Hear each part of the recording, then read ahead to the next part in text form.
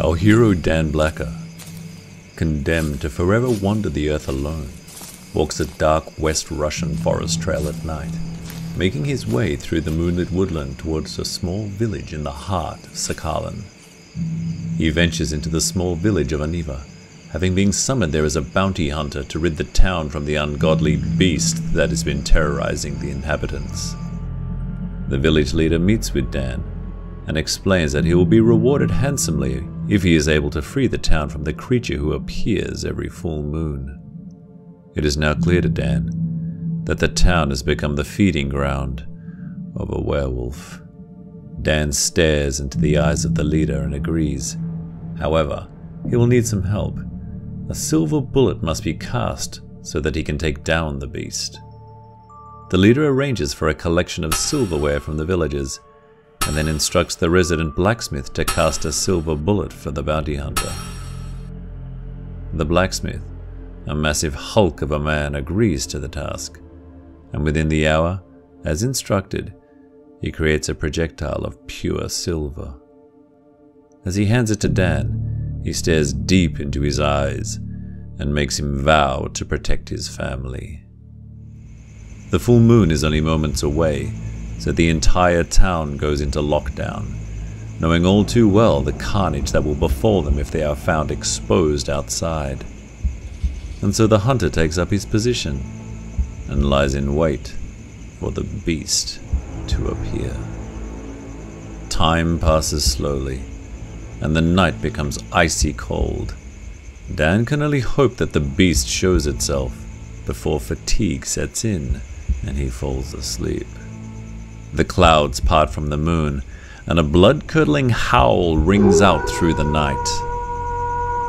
In the distance, the enormous form of the beast appears. Half human, half wolf. The time has come for killing.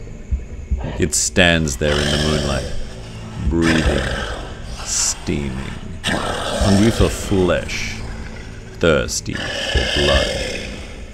In the blink of an eye, the beast rushes towards the well and takes a swipe at the form in front of him, shredding it to pieces. And then it realizes it's nothing more than cloth and straw. It's been tricked. Frustrated, it howls angrily into the night. From a window above the square, Dan gets the werewolf in his sights. He lines up the beast with his pistol loaded with the silver bullet and slowly pulls the trigger. Nothing happens. The bullet is a dud. The beast hears the click and turns in the direction of the sound. It sees the hunter and lets out an earth-shuddering guttural scream. Dan Blacker retreats to safety and leaves the beast alone in the night. Dan then examines the failed bullet and realizes there had been no primer and no powder placed into the bullet casing. This bullet was never going to fire, no matter what.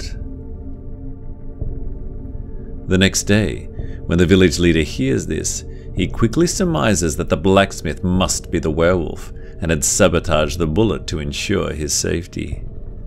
The blacksmith is soon arrested, leaving his devastated, weeping family behind. The village leader then denies the bounty hunter any payment for not killing the beast, and then commands him to vanish from his sight, as they now have the blacksmith in custody and will deal with it themselves. Dan refrains from challenging his decision, for he knows there is something deeper at play. Weeks go by, and the blacksmith is tortured relentlessly, yet he does not confess that he is the werewolf.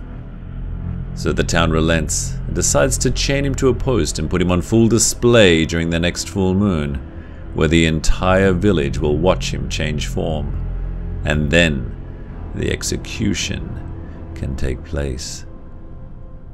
The dense clouds eventually separate, and the full moon is revealed.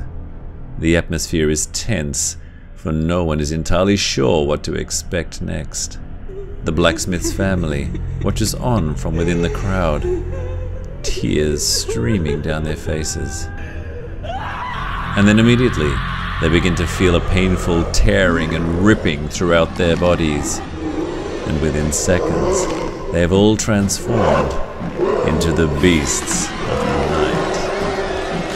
The townspeople and police, all completely caught off guard, are unceremoniously torn to shreds and devoured like a bloodthirsty pack of massive werewolves amongst them. The carnage is horrific, the screams deafening, and it lasts for hours.